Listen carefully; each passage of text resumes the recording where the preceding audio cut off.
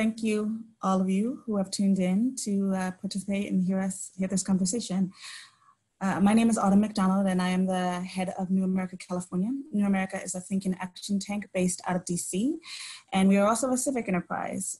So we do a lot of work related to economic equity, income to jobs, voice, power, if you will. And so we're really thrilled to have you all here joining us for this conversation. This is the fourth and final session in our series, COVID in the Black Community. And this session is focusing in on Black community voice, civic engagement, and identity's role in safety and resilience. We are going to get started in just a few moments, but I first wanted to just let you know who is with us. So we have Alicia Hatch, who is the Vice President and Chief of Campaigns at Color of Change. We have Dr. Joseph Marshall, who is the co-founder and executive director of Alive and Free, and also a MacArthur Genius Fellow. We have Latifah Simon, who is president of the Akhenaten Foundation, and is also a MacArthur Genius Fellow. Thank you all, Dr. Marshall, Aisha, and Latifah, for joining us. Really looking forward to this conversation. For those of you tuned in, if you're interested in taking the conversation online, please feel free to do so with your social media tool of choice. And please tag New America, California, and the speakers if you are interested in doing so. Finally, I want to thank the MacArthur Foundation and Cash App for helping to make this conversation possible. With that, let's go ahead and get started. I wanted to start with you, Dr. Marshall. I wanted to start us off by just getting a sense of you, your story, if you could tell us a little bit more about you. What is your 2-minute story, and how does it relate to how you are experiencing this moment, if you will? Well, that would take more than 2 minutes, so I'm going to give you the Cliff Notes version. First I gotta say hi, Latifah. I've known Latifah a long time. We are close in different ways. Maybe she'll tell. I'm not telling. I've been working with youth all my life, really, since I walked out of college. And, went from a teacher to an administrator and then started my own youth program. Basically, it's a violence prevention program. I wanted to keep kids. A lot of my former students were falling into drugs and gangs and that sort of thing. And so I decided I wanted to do something about that and opened my big mouth and said, if you could stay on the right track, I pay for your college education. By the way, never say that. Well, I'm happy to say that this year we're going to have 250 college graduates. But that led me to doing a lot of other things. A lot of people ask me how I was able to stop young people from getting into trouble. I developed this model, which I call the Alive and Free prescription, which is looking at violence from a disease standpoint. It's as close to a medical model as you can get. So, I changed the name, or at least the name, the official name, to Alive and Free, because my goal had always been to keep young people alive and free and unharmed by violence. As I began to teach others, one of the persons that noticed that I was, doing well with this was the man who is now the current governor of the state of California.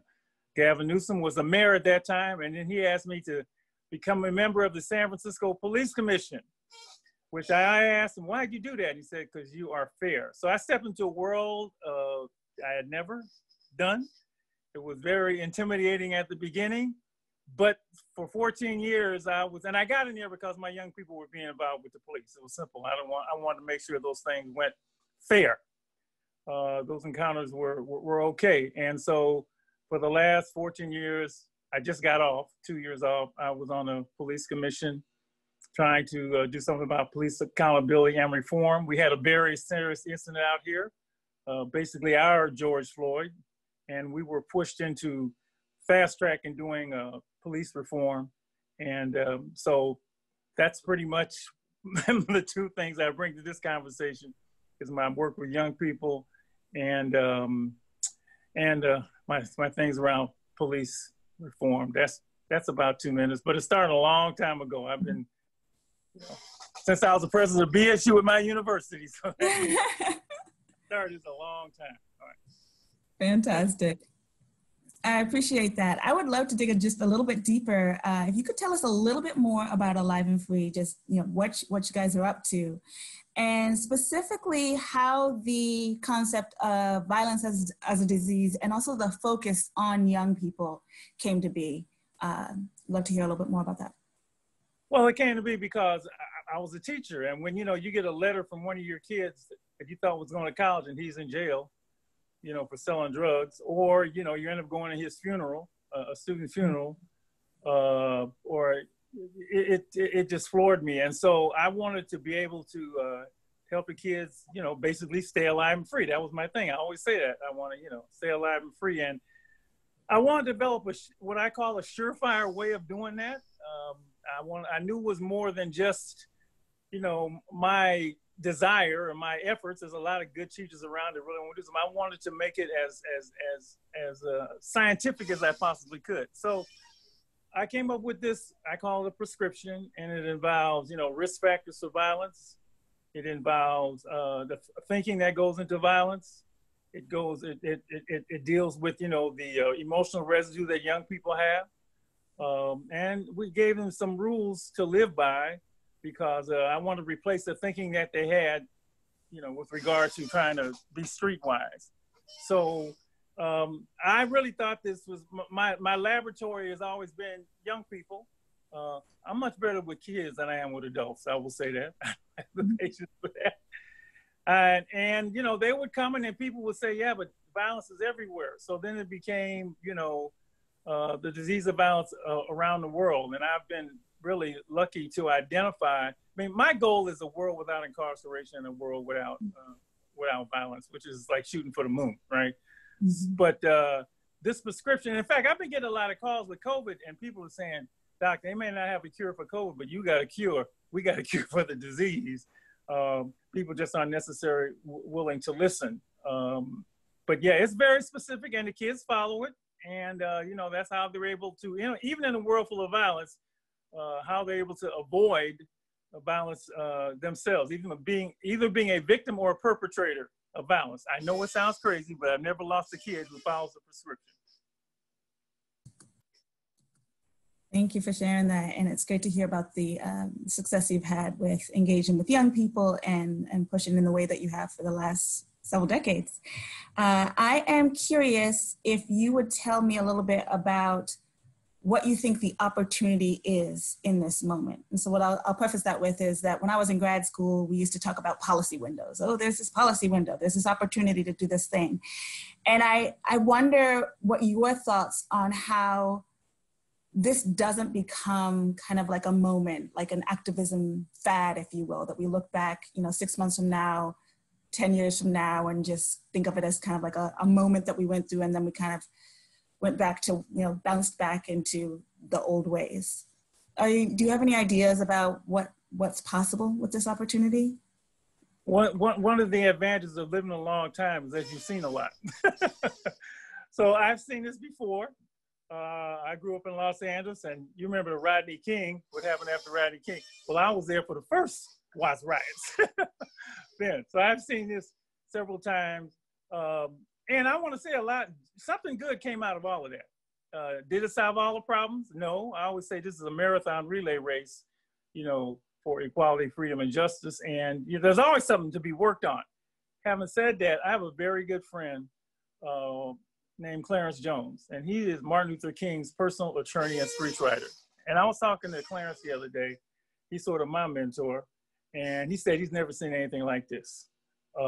This moment in time, he said even more so than when when King was marching. So I think I think what we've seen around the nation, but more importantly around the world, is very significant. And I mean, you never know. It depends on how hard people work. If there was a time, what's the phrase, to keep your eyes on the prize? This is the time to keep your eyes on the prize. I mean, I'm a worker, so my big thing is when the marches stop, and I don't want them to stop, the work has to be done. You don't get anything without working. And what does Frederick Douglass say? If there is no struggle, there is no progress. So I think this is a moment of time, and I'm taking full advantage of it, and I hope everybody else does, about everything, about policing, about racism, about any of those issues. Please, you have permission now. If you were looking for it, go for it. Thank you. And I like that idea of the marathon relay race, because, you know, it's definitely a long haul, but relay makes me think about how people need to take up the baton from the person before. And so I like that a lot.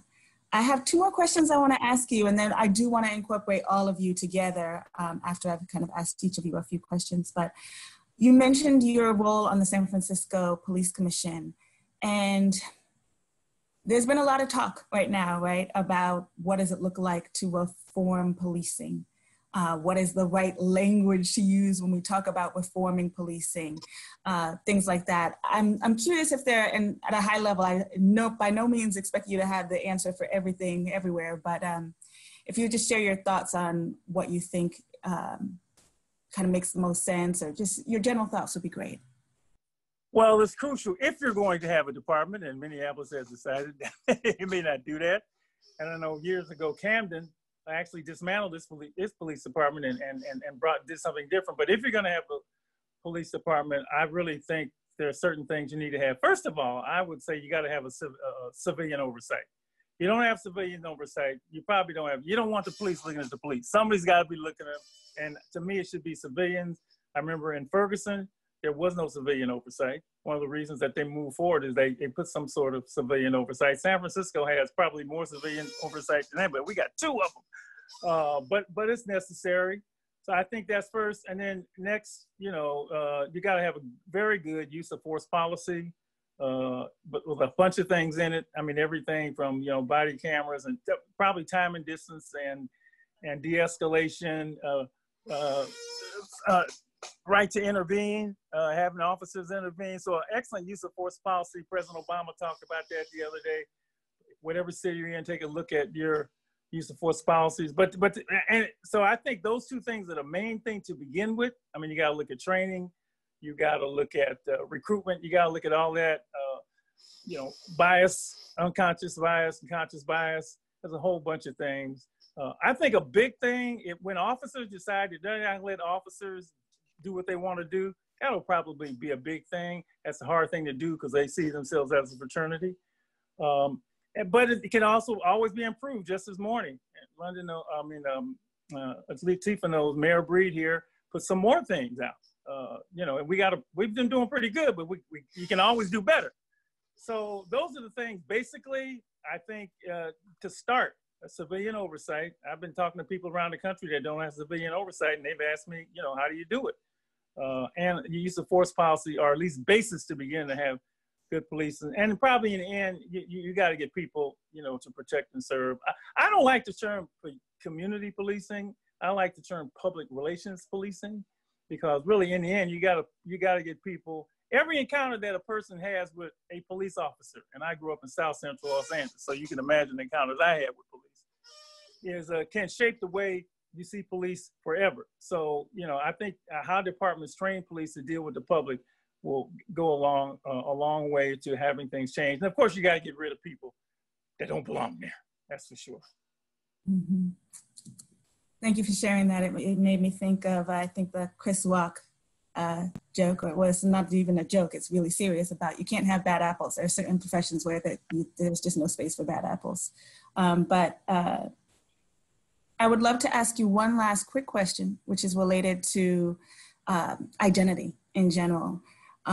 I noticed on your website that you have some different events listed, and one of them is a Kwanzaa celebration. And so I'm interested in how culture and identity play into your work as it relates to both working with kids in general, as you think of this moment, what it means to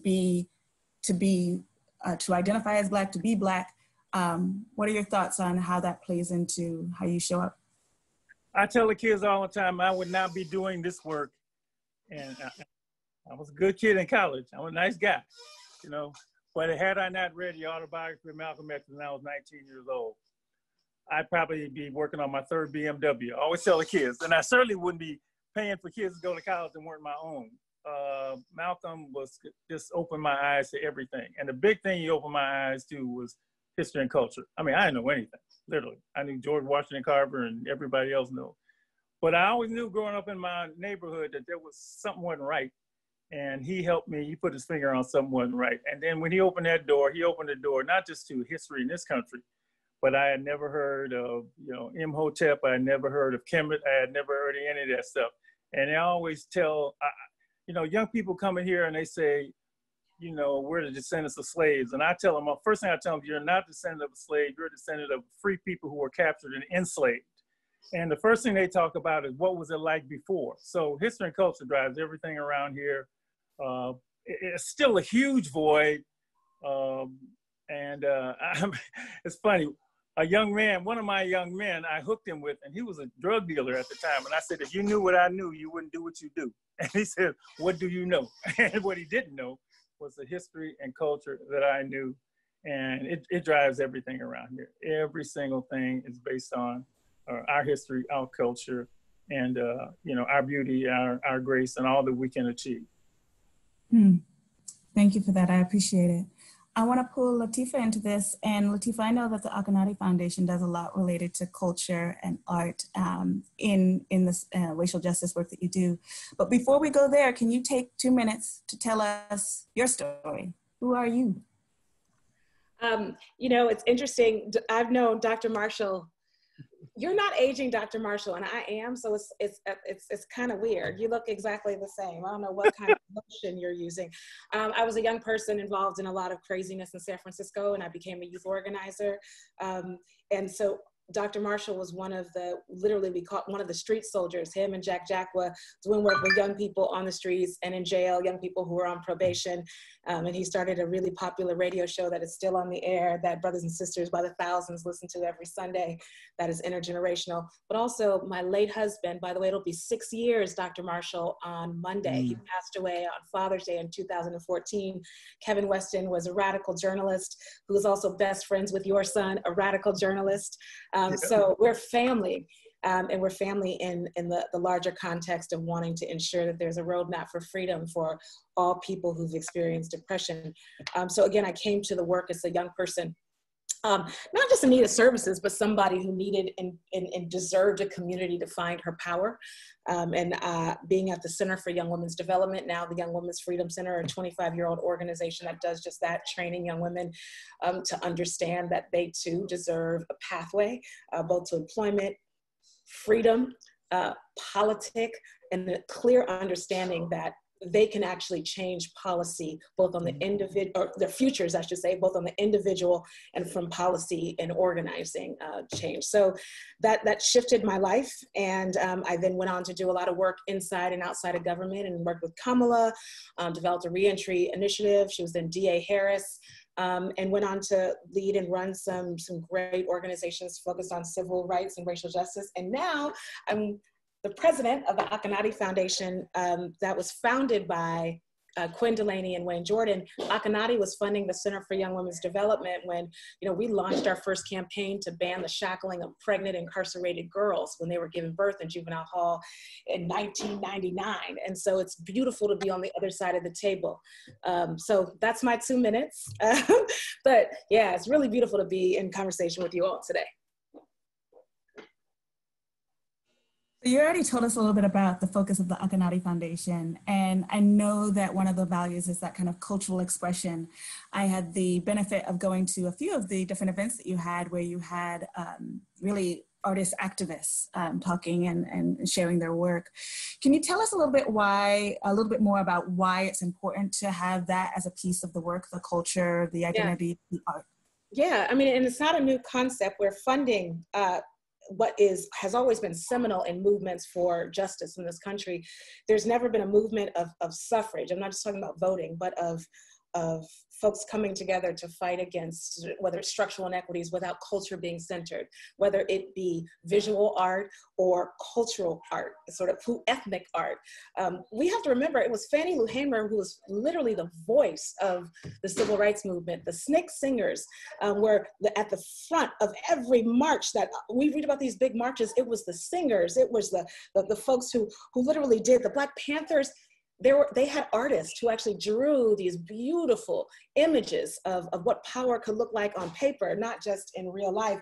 You'll notice that downtown Oakland, California is a living gallery now to struggle and freedom. The boarded up boards, you know, on all of these buildings that were damaged in the uprising cultural artists and organizers understand that this moment must never be forgotten. And they put it up these beautiful images throughout the town, expressing really this promise of hope. Culture always seems to come before movement. They are the visionaries.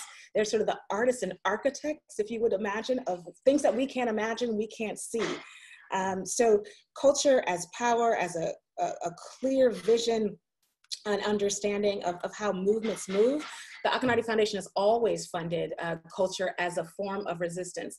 During the COVID moment, what's really important, our board allowed us to take $1 million, and we're a small family foundation, out of our reserves to create a fund that did 4 things, and this is important.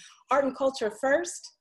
Voice, meaning good journalism in this moment, so that people who look like the people that are moving movements are actually telling the correct stories and getting the information into East, into the West, right? Into the Fruitvale, to people who really need to hear not only the stories of desperation, but the stories of triumph. And we're also funding organizing, like good base building, power building in communities. The reform that you see that is happening around the country, or the conversations about it from governments on high, it would not be for the folks in the streets and the artists and the organizers and the bullhorns and honestly the cities burning that brought people to this conversation of international reckoning on race. And we believe that culture is always at the front of that game. Wow, that's really powerful. And it's like you're clairvoyant, because I was going to ask you about how are things different in any way, if they are related to the COVID era, or as it relates to what's been going on in terms of the recent attention to police brutality. Yeah, absolutely. I'm sorry. No, I was just going to say, I felt like you kind of went there already. If you want to add something to that, by all means. I had another question for you because I felt like you kind of answered that. But let me pause. You go ahead and answer that, and then I'll ask you another question. We have, I can't wait to hear Orisha speak as well. And because, there's so much beauty and storytelling and history.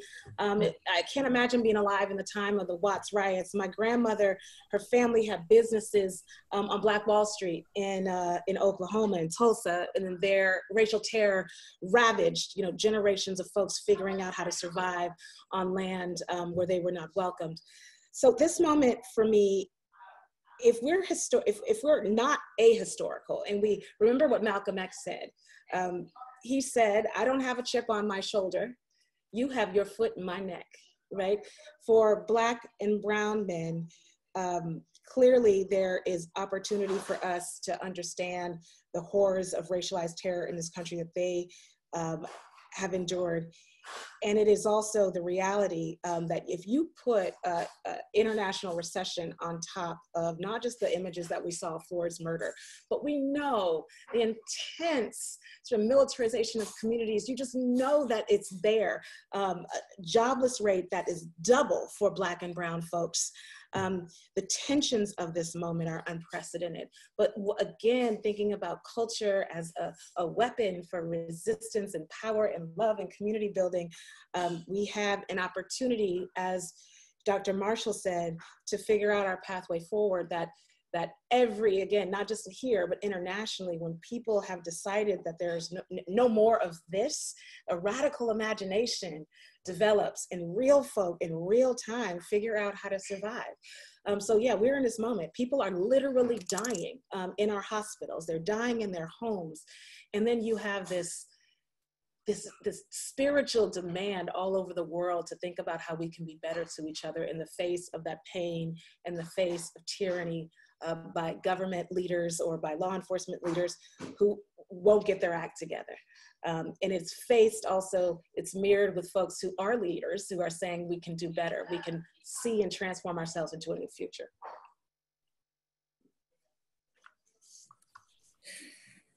Thank you so much for that. It made me think of so many different things. I liked the way you were talking about identity and culture. I loved the way that you were talking about the ways in which that is kind of pulling us forward in this powerful way to be kind of resilient in this moment.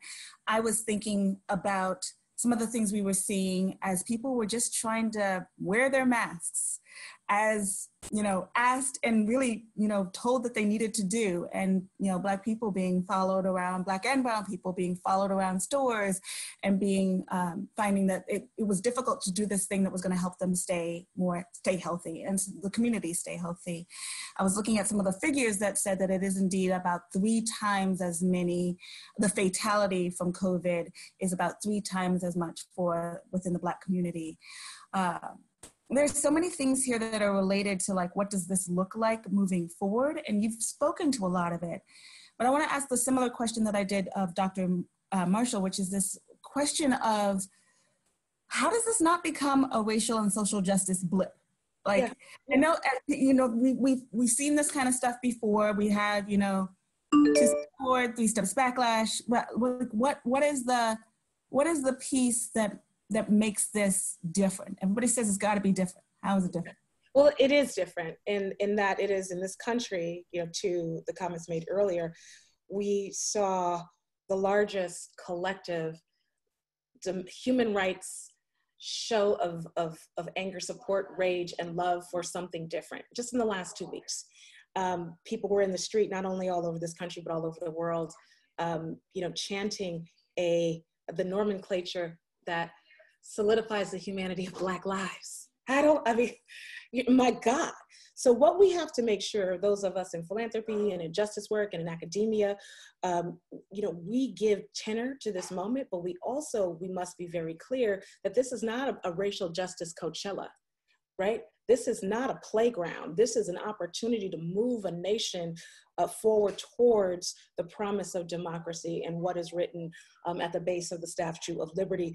In our own organizations where we're calling for equity, I would ask that the leaders start thinking about what does justice look like, and not only outside, but in your own organizations, and that not just Black leaders, but that we have an intersectional and internationalist politic of how to do right in every institution that we play in. And in giving, for me, working in a foundation, we have a responsibility to stop the disrespect of Black leaders, the divestment of Black leaders, the quote unquote white vetting of Black leadership. I'm extremely excited that every single time that I pick up the paper in the last couple of weeks, everyone is wrestling with this idea of anti-Blackness, and that multiculturalism should never dilute the reality that anti-Blackness is at the core of so much of what's wrong in this country, and it can be cured. It is a virus. Racism and anti-Blackness is a virus, but it must be recognized, and it will absolutely not be diminished just by having 200,000 people in the streets. It will take work and a commitment. And folks need to, it is raining, it is storming. The dollars are just not all that needs to roll, because we need to be doing that too, but we need to make a commitment to each other that your statements from your corporations and your foundations should absolutely be mirrors to your own activities. So I think that we're stepping up, and we have to hold ourselves accountable every day in this moment, or we are complicit. We're complicit. Ooh, okay then. Thank you so much for that, Latifah. Very much appreciate it. I want to bring Arisha now into the conversation. And again, I will be bringing you all back together. But Arisha, I want to know a little bit about you. It's interesting. I think that we're both Stanford alum, but I don't think we were there maybe at the same time. But anywho, long and short, tell us about yourself. Yeah, and I want to appreciate you, Autumn, for making me follow the geniuses, if that's the plural for genius. And I just really appreciated hearing the perspective and the wisdom. My name is Arisha Hatch. I'm the Vice President and Chief of Campaigns at Color of Change. I've worked at Color of Change for 8 years. I joined in 2012, and 2 weeks later, Trayvon Martin was killed. This was my first experience doing racial justice organizing or civil rights organizing. And so my perspective is within the scope of 2012 until now. I am also the daughter of Patricia, a retired elementary school teacher, and the daughter of Ollie, who was an insurance salesman. My dad passed away, unfortunately, in the beginning of March, just before the shelter-in-place orders sort of in place here in California. And so I'm really viewing this moment as a person who has not only been doing this sort of work for the last 8 years, but also as a daughter who's lost her father.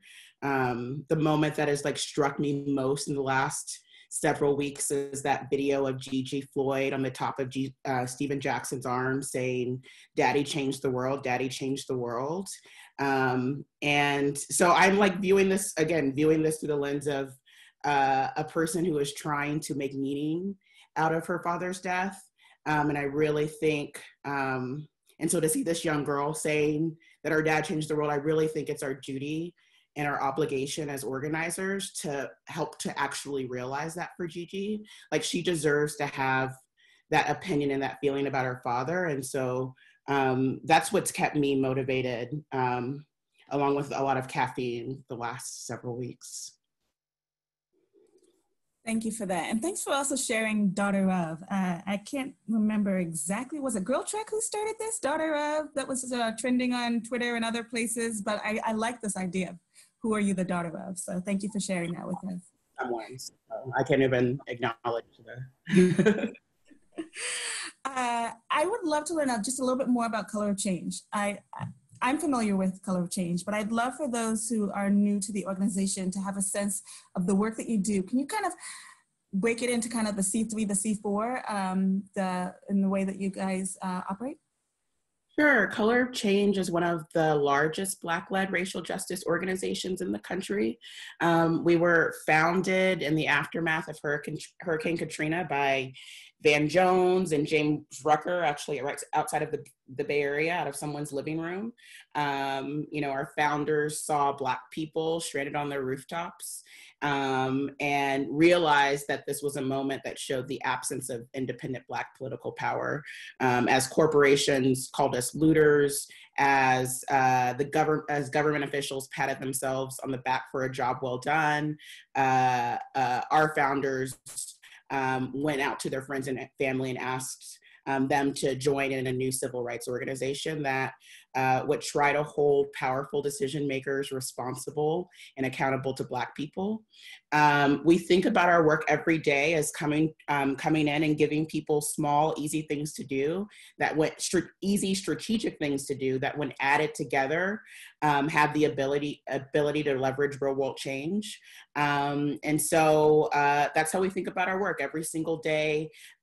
We are shown stories in the media that animate us. We view our job as giving people something strategic to do in that moment before they move on to the next thing that's upset them. It's interesting because that dovetails into this piece about like, what does it mean to actually start a movement, right? Like, how is a movement born? And it was really interesting to hear how Color of Change started. My husband is from New Orleans, so all my in-laws, I have a lot of people now who are in New Orleans. And I've heard many stories, very, very touching stories of what that experience looked like and what it felt like to feel very much left behind and overlooked and even thought to be, doing something wrong when you were just trying to survive. I would love to have a sense from you if there's anything that's different in what it is to build a movement in this COVID era or with this recent attention. I keep calling it recent attention because it's not recent police brutality. But if you could tell us a little bit about if anything's different. I'm assuming maybe it's not, but like, what does this look like for you in this time? And what does it mean to keep a movement going or get it started? Well, we're definitely a part of a broad movement ecosystem that has been working for generations in the marathon of a relay race. But, there are definitely like some ways in which, the organization has been impacted. We're now sort of in silos in our own homes. But in a lot of ways, Color of Change, at least the digital work was sort of built for a pandemic. Like the number of people that were texting Floyd to 55156, like we like to think that those are folks that maybe went out and protested, but also maybe weren't able to because of so many different reasons. And this was their way of participating. The biggest impact on our organization is that we do have volunteer teams all across the country who are really focused on empowering Black joy. And so they've been hosting Black women's brunches over the year. They've been hosting cookouts. They've been doing all sorts of things to bring Black people together, not necessarily in low P political ways, to sort of help build power locally.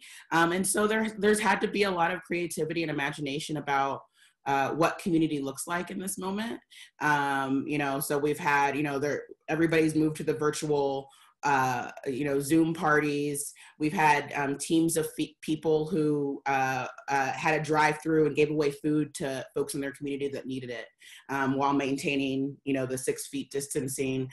We had folks just 2 days ago in Houston after George Floyd's funeral, opened up a parking lot where folks could come after the funeral, where they could do a repass, and where they were also registering voters and talking to folks, trying to recruit people to their team for future work. I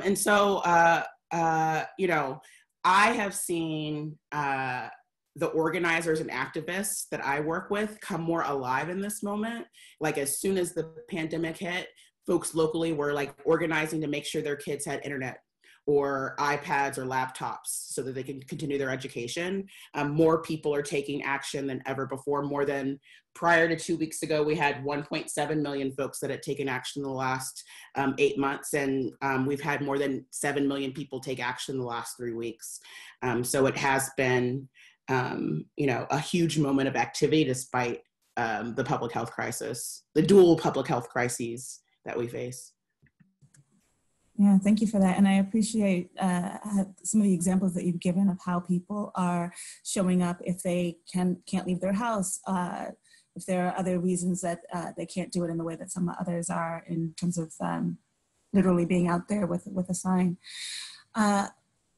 This session is the 4th in our COVID in the Black community session. The first one was on the health disparity. The second one was on education disparity. And I noticed you mentioned kind of internet connections and people getting linked in for online learning. The third one was on economic precarity and on the disparity that Black and Brown communities are experiencing on that front. This last one is about this idea of voice and power, if you will, the ability to engage and do something really meaningful. I'd love to kind of look first your general thoughts about like what that can look like, or the power that is inherent in voice. And then after that, I was going to ask you to tell me a little bit about whatever you guys are doing related to the census or voting in general. Just a couple examples. Things are moving so fast. One of the reasons have you been watching what these athletes are doing? These athletes ain't playing. I mean, did you realize the NASCAR flag is now gone? I mean, the Confederate flag is now gone in NASCAR. There are so many things happening so fast by people willing to say, no, it's got to change, and then standing on it. It's happening every day. The stands that, particularly, LeBron, wow. He just formed this movement to do something about not only voting, but voter suppression. That's huge. He's going to organize athletes. Everybody's doing something in their own way, using their voice and making change. The NFL is completely, now Kaepernick's wonderful. He's a hero, right? You can kneel. There's just stuff, and you can't even predict what's going to happen. But what I like are the very practical things that folks are coming up with to make significant change in institutions and in people's personal lives. And I see indicators all the time that there's going to be things that are going to be different. Now, what I want to say is I want to get people, I tell my kids, I work with kids, right?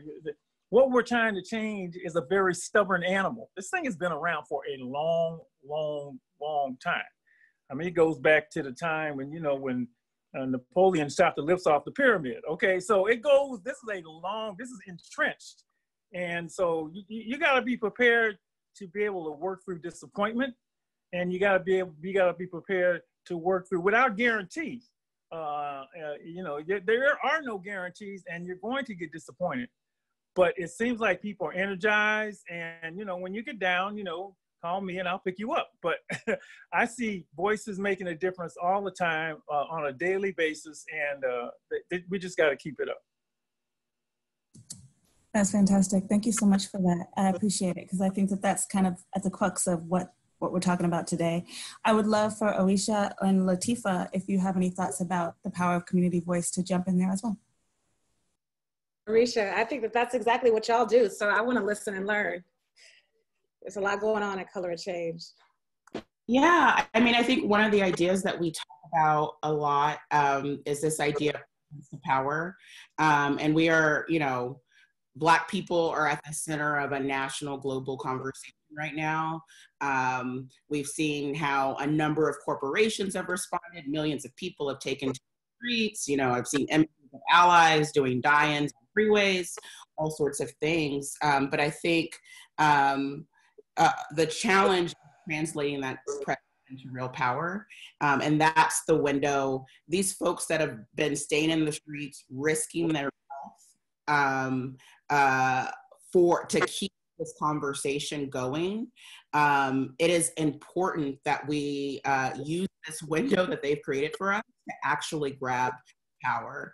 And so while I have loved to see all of these corporations speak up and speak out, as I talk to folks that have been doing organizing much longer than I have, that has felt like one unique aspect of this moment, although folks have seen lots of different moments.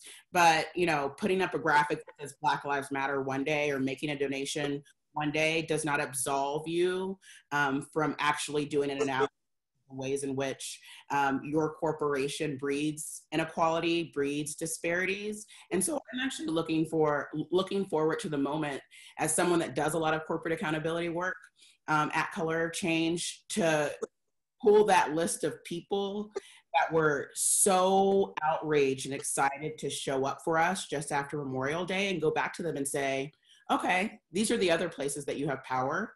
And these are the other ways in which we expect you to sort of change your behavior if you agree with the values that you've been espousing the last couple of weeks. That's awesome. Oh, I love that. I don't have much to add, actually, but I think that in terms of accountability for folks who assume power, whether they make the big bucks or not, I'm learning as a local elected, I get about $1,200 a month for a live BART service. And I think as a police commissioner, Uncle Joe, you probably got a couple hundred. But there are people who are really benefiting from the power that they have. And there's no doubt about $83 a month. But so, but when you take on those roles, hopefully these are roles of service. And so elected leaders have to do the right thing too. People are yielding power and asking for a transformation of sorts. And I don't think that there's anybody in any conversation, from your most radical to sort of middle of the world liberal, that doesn't see not only an opportunity, but a demand for a re-envisioning of how we keep us safe. We meaning all of us in communities, that the old notion of doing things, just the retraining or just the hiring, actually folks are saying, being very, very creative, we need a line item, every single public safety budget, to understand what does it mean to keep us safe, and for those questions to be litigated. That's good.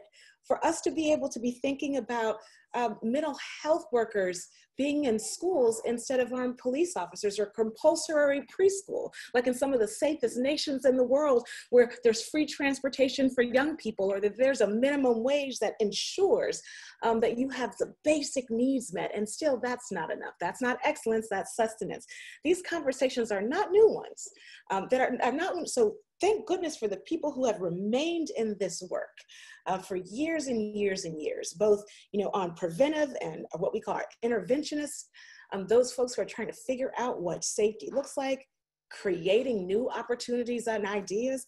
And again, for the opportunity for folks who have, I said, the power of your index finger to press no, yes, or abstain, it's on you.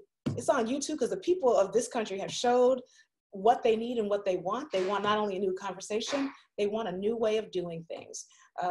A woman who is dealing with a domestic violence situation wants to be able to pick up her phone and call for help and know that everybody in the house is not going to be laid out. That's not too much to ask, right? It's not too much to ask for Johnny when he has a breakdown in the second grade because he might have buried his father or seen somebody in his family waiting 5 hours for 30 minutes at a local prison. He's acting up on Tuesday. That he deserves not only a hug, he deserves deep supports when he's in school. He deserves a beautiful lunch and daycare for his mother who's working 3 jobs. These are not radical ideas. These are the ideas that folks who are deep down in community have been purporting forever and ever and ever. And they're tired of the malaise. And so we yield that power and that voice. And we also have to make sure that the leaders who've accepted the challenge to keep people safe or to make decisions to make our communities better, that they hear this fire and they do something about it. Because, you know, we still live in a democracy. We all should be held to task. What appointed people, elected folks, and folks who are giving out resources, we are the least accountable. And the people who pay are the people who pay with their lives. They pay with their children's futures. So I can't say more than I think I've said of how thrilled I am, and many of us are in this moment, but also how much we weep, how much blood, whether it's from fratricide. I learned that term for you, doctor, years back. I was like, what is that? You said it on the radio, when brothers are killing brothers. When folks in community are deeply involved in violence, and also when that violence comes from the state, none of it is acceptable, and it keeps us from our liberty. Folks need to hear and understand, and together we're gonna figure our way out of this.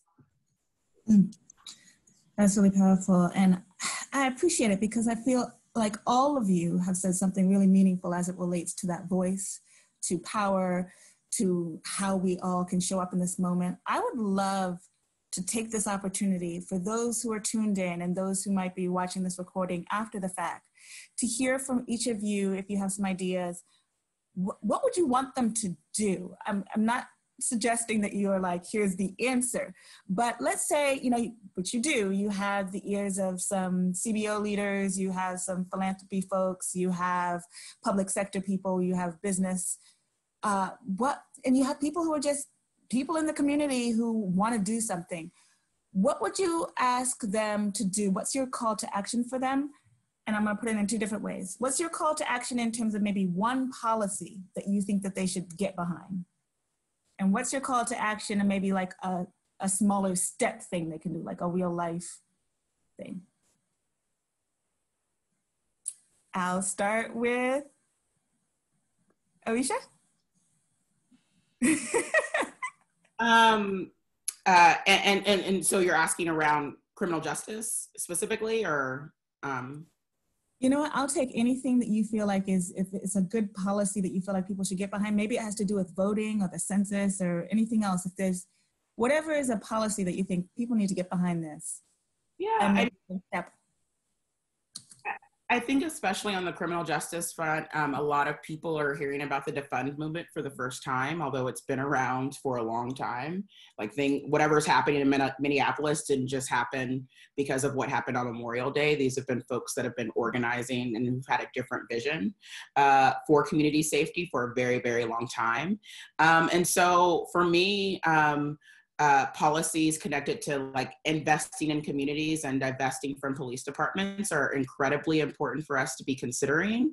We're at a moment where that can be like vilified and redefined in a lot of different ways, but it seems actually like very practical that in the middle of a pandemic, and always, that we should be investing in people's education, that we should be investing in mental health services, that we should be investing in transportation and quality affordable housing. We know that we should be investing in programs like Alive and Free. Like, we know that those investments actually make our community safer. They actually reduce crime, and they allow people to realize their full potential and contribute to our country in more meaningful ways. And so I hope that, and this is going to have to happen in every single county across the country, but I hope that that's the policy that people hold on to and keep fighting for. Thank you. Thank you so much. What about you, Dr. Marshall? it's always difficult for me to tell people what to do, right? Because I mean, I do what I do because I figure this is my passion, and I found my purpose. So it's easy for me to do this. It's hard for me to tell. I mean, it's funny. I get a lot of ideas from other people telling me what to do, and I tell them, no one can do your idea better than you. So don't ask me to do your idea, right? I just did my idea. But because things are emerging every day, that's why I can't tell somebody what to do now. If you think a law is unfair, then, I mean, a lot of this is around, police and George Floyd, but just as important to me is Ahmaud Arbery and this whole, citizens arrest thing. I mean, maybe that's not a good law. I still got a problem with stand your ground and Trayvon Martin. Maybe that's got a good law. If you ask me, it's not a good law. But there's so many things that you can jump into this thing. Supporting an organization, but I can't find that for people. They got to find that for themselves. Now, I don't mind having conversations with people. I'm lucky I'm getting emails every day talking about, can I talk to you about things? And that's fine. I have the conversation and sort of, they're trying to figure out what to do. But it's hard for me to do that. It really, really is. But there is so much to do. I will say, what you can't help with is there's obviously going to be a bit of pushback to this, just because there's always been a pushback when Black folks decide they want to deal with inequities that have gone on for centuries, right? There's always a pushback. And you can't be part of that problem, whoever it is. You got to be part of the solution. And I'm engaging with conversation. I'm not letting anybody off the hook. I'm really telling you, I belong to a bunch of white organizations. They do not want to see me coming, right? Because they are sanctioning this stuff without even knowing it. And I got to have those hard conversations with them. So I think just marching is another thing, but keeping these conversations going with people, there's a whole bunch of people don't even know about this stuff. You're out there, read a book, read the new Jim Crow. Maybe you get some understanding about what's happening for the last 30 years with Black folks. How did the police department get so militarized? That came because of the war on drugs, which is a war on Black people. I'm amazed at the ignorance, seriously, that's out there. And I shouldn't be amazed, but, people so I think there's nothing wrong with getting you some books, getting to read, learning, being versed, understanding that, this is not against anybody. It took for a long time for people to say Black Lives Matter was against anybody. It's not against anybody. If I say my life matters, it doesn't mean your life doesn't. It just means mine does, right? So stop tripping. Oh God, you get me going, girl. You going. If I was just gonna, and I've been telling people, learn, read, understand, find out what America has really been about, and then talk to people like the folks right here. If you want to help, you'll find a way to help. But I think you really got to get an idea of what's going on. It's not against anybody. It's trying to change inequities that have been going on for centuries. There are going to be some things that have to change. That have been. I mean, obviously that Confederate flag is a big deal. It might have been a big deal to you, but look, it's got to go. Maybe some statues got to go. I don't know. But the point is, just learn.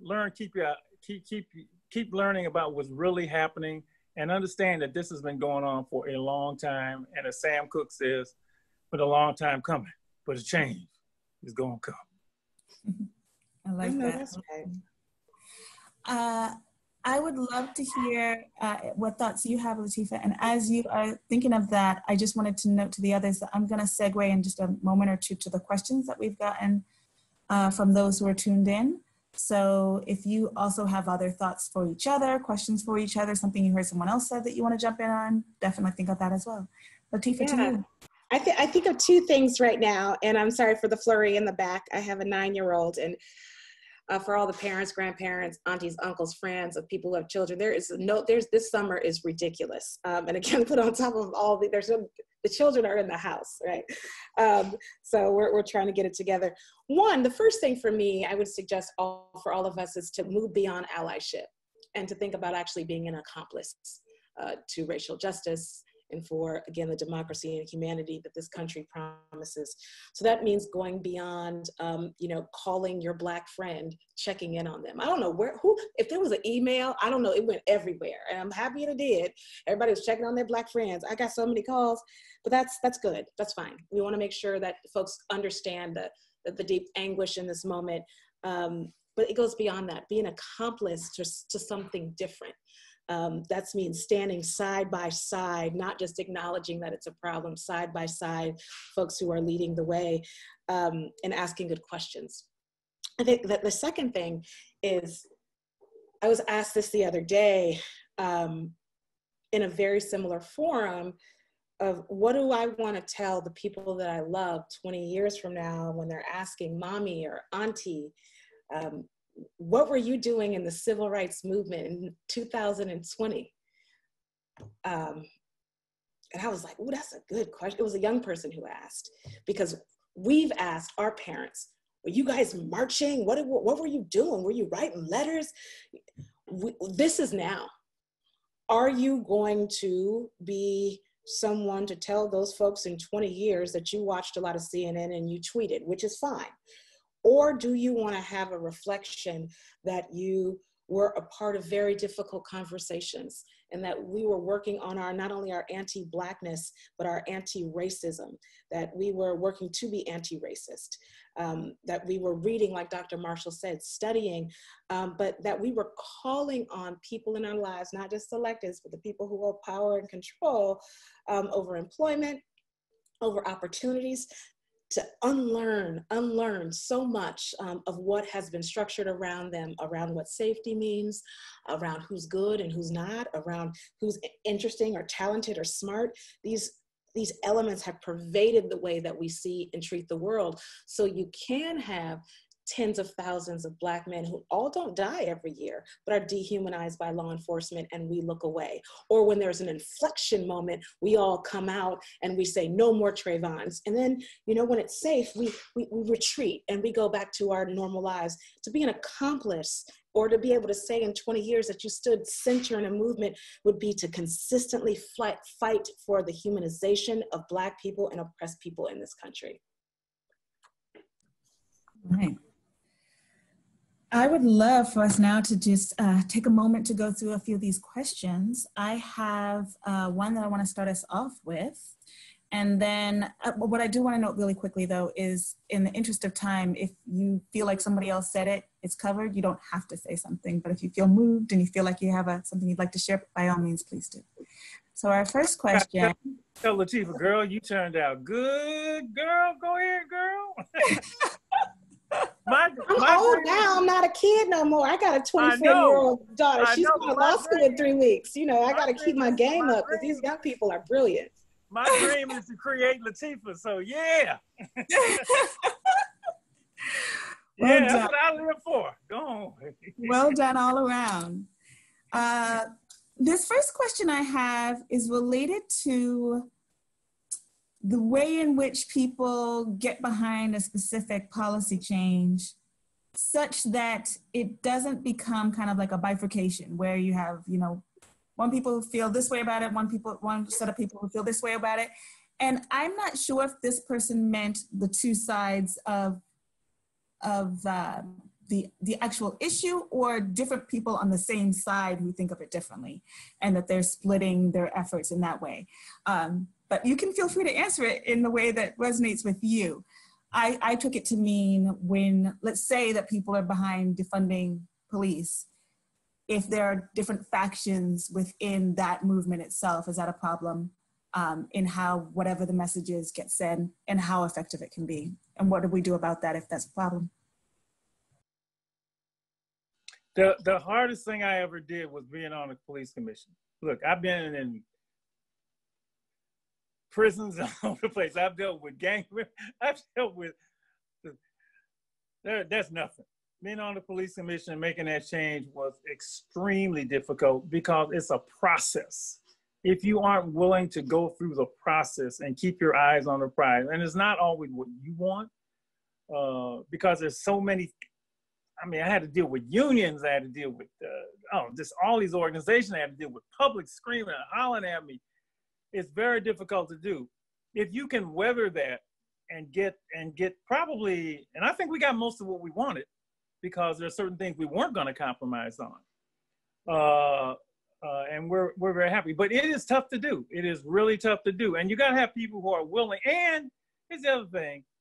You got to support those people while they're doing it. If you know somebody is, if you believe in them, if you believe what they're doing is a good thing, you got to support them, because they can get discouraged too, and just say, you know, I'm not with this. But it is not easy.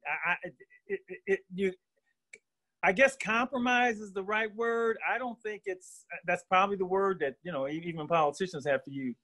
But we made a lot of really significant policy changes. It was not easy to do, but it's because we literally kept our eyes on the prize and we got what we wanted. But it's something that you got to be willing to sit there and make it happen.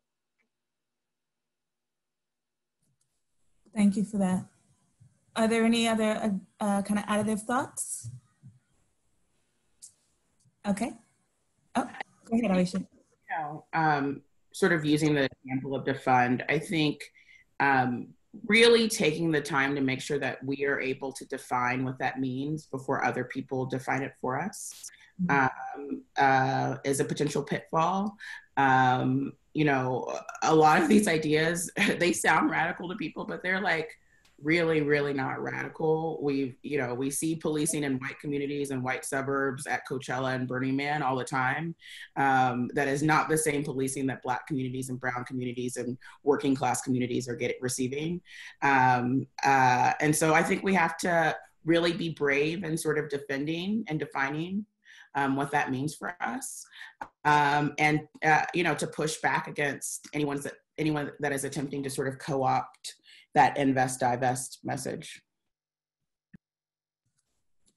That's really powerful. It made me think of one of the principles of Kwanzaa, to define for ourselves, name for ourselves instead of having it be named or defined by others. Thank you so much for sharing that. If you guys are okay with it, I am going to go to our next question, which is related to allyship, which now, Latifa, I'm going to call accompliship, accomplices. How have you seen white allies or white accomplices show up?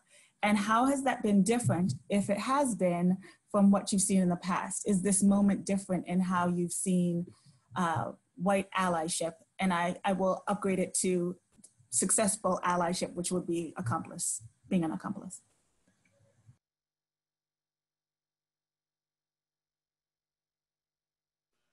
Well, I've seen a couple examples. I'll go quick. I think it's just about being intentional. It's about being intentional. Go, Doc. Well, I've seen a couple of examples. And I'll tell you what I think has been helpful in this.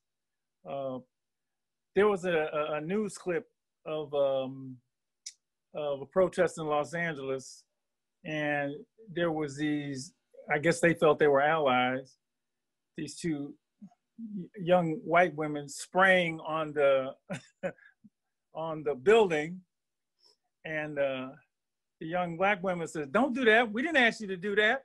They're gonna blame us for that." And then she had the camera. "This ain't us. This ain't us. This ain't us." And what struck me that moment is that the two white girls, like, "I don't care what you say. I'm gonna do what I want to do," right? Instead of the unwillingness to take direction and understand that, you know, you ain't really helping us, you hurting us. You just doing what you want to do. I don't think that's allyship, okay? The other part I've seen is like having conversations and, you know, being willing, and I'm not saying Black people have to be in the lead. I'm not saying that. I'm saying listening to. I mean, you got to listen and understand. Just because you want to jump out there and join in, it may not be the best for, you know, for everything. And I hate to say this, but they have a tendency to do that. I've experienced that. I've had people who I meet that think I can do, they can do better than I do at what I do, and they don't even do it because it's just an idea that they have in their heads that somehow they can do things better than Black folks, right? I've seen that personally. So I think, you know, being willing to listen, listen. The big thing to me is listen, you know, get some understanding about what's going on and see how you fit in rather than just jumping out there. And because that's been a tendency. I hate to say this, but it's been a tendency for so long that they just think they can do, a lot of them think they can do it better. They want to bring a business model to your nonprofit. I mean, just little stuff I've seen like that. You know, I've never done this in their life. So I think a big part of allyship is beginning to, you know, ask, listen, be willing, you know, take direction, discuss. I think that for me, that's been very helpful in moving things forward. I think I would add, you know, in this last few weeks or the last few years, I've seen different types of allies. There are definitely folks, and I think I put them more in the accomplice category that Latifa described, that have done the work. They've done the anti-racism training, they've read the books, they've been doing challenging conversations, they've stood behind Black or other POC or women leaders, like they've done that, and they know what to do in this moment of crisis. They know how to show up and what their place in that. I think there's the other ally I see right now is like the emerging ally. This is like the new person who is just now realizing like, oh, I am super outraged about this. And what I'm seeing in sort of for that new ally, there are a lot of questions about like, you know, like new baby, like, what do I do? What do I do? What, you know, I have this special PR background. How can you use me? How, and like, it's as if they want you to like shape every single ask for their like specific skill set in a moment of crisis. And, you know, and what I've been saying to folks is like, there are tons of things you can do. You can sign this petition, you can text Floyd to 5516, you can call the mayor, you can, you know, you can go out and protest, you can donate. Like we have set out a number of things that you can do, like try to fit yourself into that. And then once this like moment of crisis dissipates a little bit, do the intentional work of figuring out how you can actually support this movement in a meaningful way, given your particular set of skills. But we don't have time, Black organizers don't have time to have a one-on-one with you right now about, you know, how we can use your data background. Those are all really great points. Thank you so much for sharing them. I think we have time for maybe one or two more questions. One is related to, I'm gonna just read it out so that I get it correctly. Is this a moment in which national legislation or even an amendment to the Constitution, specifically around the use of force, incarceration, gun control, and police reform is being pursued as a strategy? Could the 13th Amendment be amended to remove the language that has fueled the prison industrial complex? Oh, Latifa, are you talking? You're muted if you're. I said I was going to ask Orisha, the lawyer, to answer that one. I don't think that we have the power right now to sort of change the Constitution. And I don't know that we'd want to be in that conversation given who's in power. You know, I will say, I think a lot of, and this is both the police violence situation, but also with relationship to COVID, a lot of the response has been national and federal. But the recovery will be local. And so I know we're in this sort of moment where we're looking for Trump's press conferences every day, but like every single thing that we really want is probably, most of the things that we really want are sort of controlled by our local government. Now there's a set of things that the federal government can do, a la the 1994 crime bill, that incentivize or disincentivize a certain set of behaviors at the local level. But I think, it's really important that we understand that that's where our power is located in this moment. Great, thank you for that. My brother is a law professor, and he and some of his colleagues wrote a piece that I believe is in the Washington Post today, but he was telling me that it is related to this idea of really stringent statewide regulations or law, if you will, requiring police officers to speak up or act when they see misconduct among their peers. So I think that's a kind of interesting thing. I don't have a law background, but I think it's interesting. Like, don't they have that duty already? I mean, no, they do. It's about being regulated, indeed. To be a police officer, right? Their duty is to, they've had this like hero cop narrative for forever. They're supposed to help people that are in danger. And I've never heard any rule, formal rule that says that someone cannot stop their coworker from doing something that is unconstitutional or abusive or harmful. And so I think we have to be careful. Like, it sounds great, but like, don't they have a duty to protect already? Like, do we need to reiterate that with more specific language? You can write that. You can write that. You can write that into use of force policies called duty to intervene. You can require it, and if somebody doesn't do it, then they can basically be disciplined. You can do that. You got to do that because John Lewis said one time, when you can't change people's hearts, change the law. And that's what Black people have been doing for centuries, right? We haven't, I don't know how many hearts are going to change. I hope you want to hope that hearts will change. But one of the reasons Black folks have pursued laws, like any law, civil rights law, is because that's the one thing you do have control over.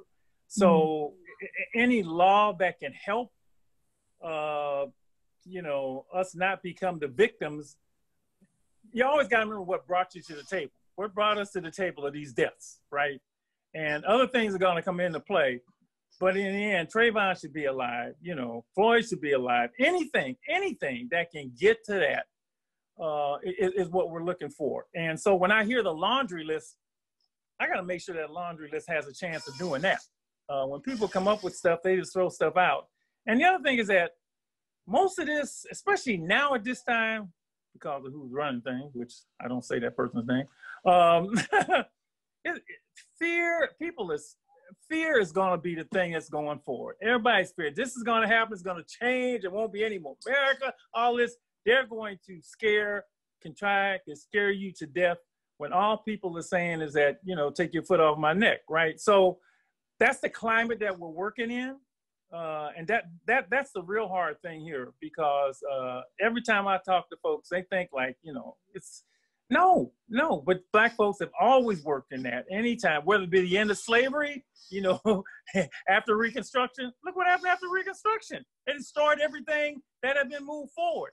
So that's why it's good to know history, because history tends to repeat itself. Those things are still there. The patterns are still there. And I'm just saying that to say this is the climate that we're in. And as you're in that climate, you got to, like I said, without guarantee, and you can't get discouraged when things come up, and you won't have all the answers all the time right away. So when I get a question like that, I don't know. Things will be revealed. And that's why you got to be in it for the long haul, evaluate, go back, move forward. Dr. King was real good about that. Continue to evaluate strategy. I want to thank you both for your points you made. Alicia, absolutely spot on. That is your job. Like, forget your job as a police officer, your job as a human. But I also appreciate your point, Dr. Marshall, in terms of what it looks like to then penalize people for not doing what they're supposed to do, to actually put some sort of repercussions for not doing what you're supposed to do. But then again, that comes into this larger issue of the power of laws versus the power of a more grassroots organizing approach that changes kind of norms and the way people attempts to change how people think. I would like to ask one more question, and then I would like to ask each of you to give kind of your parting thoughts. So my last question is, how can we continue to uplift the missions and great voices from community organizers? And what is the best way to do this as we slowly reopen our economy? How can social media awareness be sustained?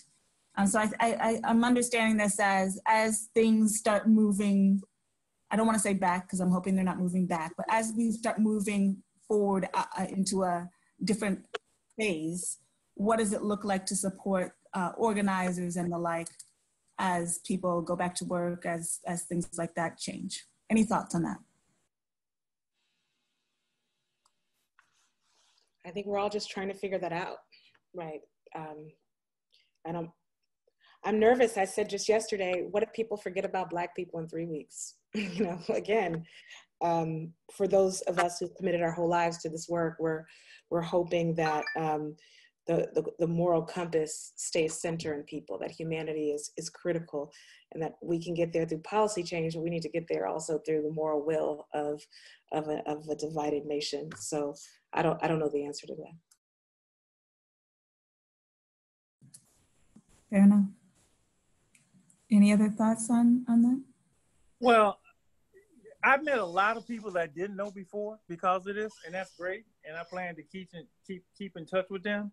I'm hoping that at least, you know, I can expand the number of people who are engaged in the, I won't call it the word, in the struggle, because to me it's the struggle.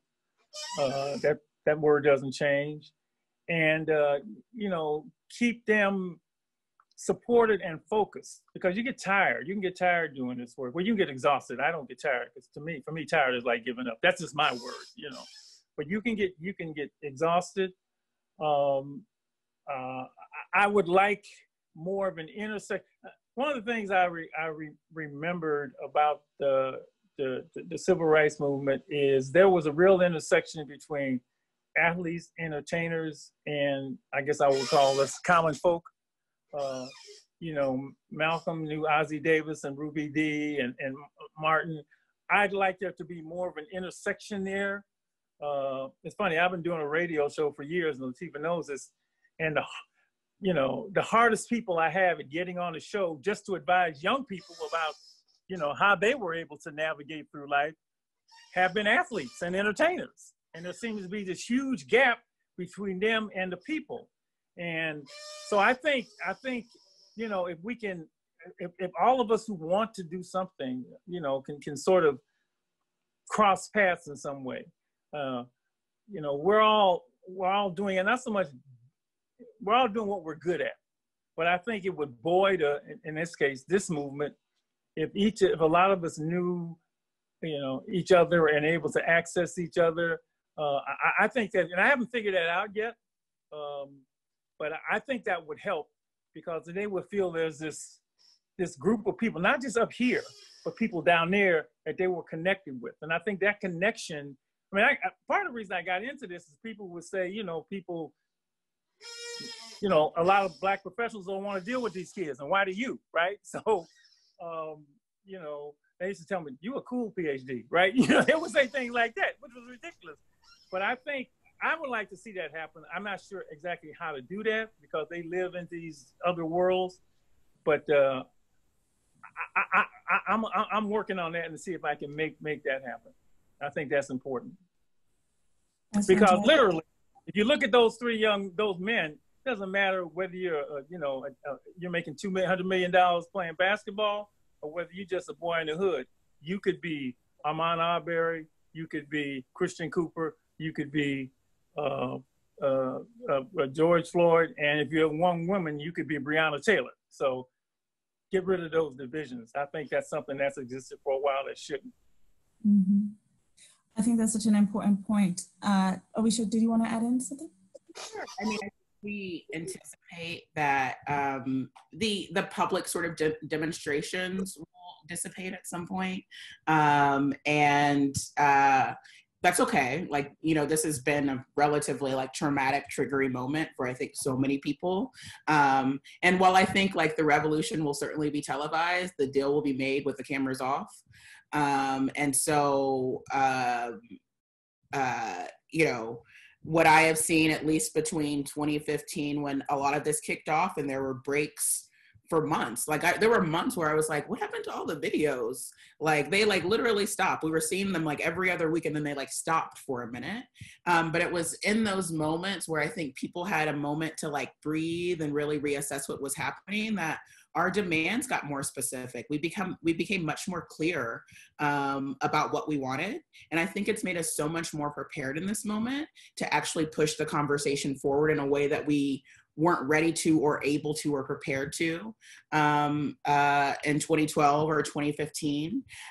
What I hope is that, you know, one of the things that I experienced in this moment, not only just as a daughter whose father has recently passed, but also as a Black woman, and understanding that, you know, something could happen to me tomorrow or to my niece tomorrow, and the outcry is not going to be the same. It's the same for our LGBT family. And so like these things continue to happen, whether or not there's a national spotlight. And, you know, my hope is that, you know, calls for justice for George calls for Breonna are as large as they were for George. And I think after things dissipate, it's really important that people continue to tell the stories of other people that might not attract the same national attention as this story did. Absolutely. It's interesting because now both of you, Dr. Marshall and Arisha, have shared kind of some concepts that would be a great like wrapping final words piece. That said, that does not preclude you from continuing to do another wrap or a final word. But I will say, I think this is the time for us to go ahead and do that. Maybe what I'll do is I'll start with you, Latifa, and then if Dr. Marshall or Arisha want to add anything in, they are welcome to. And if they feel like they've got it, then we'll move from there. You know, I just saw in a notification a minute ago that Assembly Member Dr. Shirley Weber on the floor in Sacramento. I'm super emotional about what I just read. She apologized to Black men for not being able to protect them. And I think that's right. You want to protect your people, your tribe. And with all that we know and all that we do, you know, in the United States now, you know, a block from me, 3 houses from me, folks are just struggling to survive. And we want to be protectors. Shirley is a protector. And no matter what we do, the reality that the dehumanization of people with Black skin is a fact tells me that, you know, we can work to the end of time, but until we all agree that our humanization and our winning, Black people winning, means everybody wins, right? So I apologize, I haven't cried in a long time, but yeah, thank you. Well, let me just say, that's why we're here. I mean, that's why we're here. We're here just for that reason, because of the pain, the trauma. Oh, Lord, stop. The pain, the trauma, everything that we have been through. That's it right there. That's why we do it. We don't want no more of that. And it's not just the last couple of months. It's like history, period. And that's what people will understand. That's why we're doing this. We don't want, you know, mothers crying for their kids. We don't want, you know, it's that simple. And that's what fuels us. That's what drives us. Don't get it confused, folks. Exactly what you saw there is it. And we ain't doing it for an apology. We're doing it for it to stop. It's as simple as that. And, you know, she talked about her daughter. That's why I do it. You know, because I was saying we're not all related, but we're all family. And people who are watching, listening, whatever, you understand what's behind this. It is not political. It ain't all those things, those bags you might put it into. It's simply that we want that to stop, and we're not going to stop till it does stop. I'm gonna wrap it right there. I want you to know, Latifa, that I am sending you the warmest of embraces through this little box here that Zoom has for me, and has for all of you. Thank you all for this time. This has been a tough conversation to have. This is and tough isn't the word, but I just thank you for how you closed us off, Latifa and Dr. Marshall and Arisha. You all were fantastic. Thanks so much, everyone. Thank you. Bye.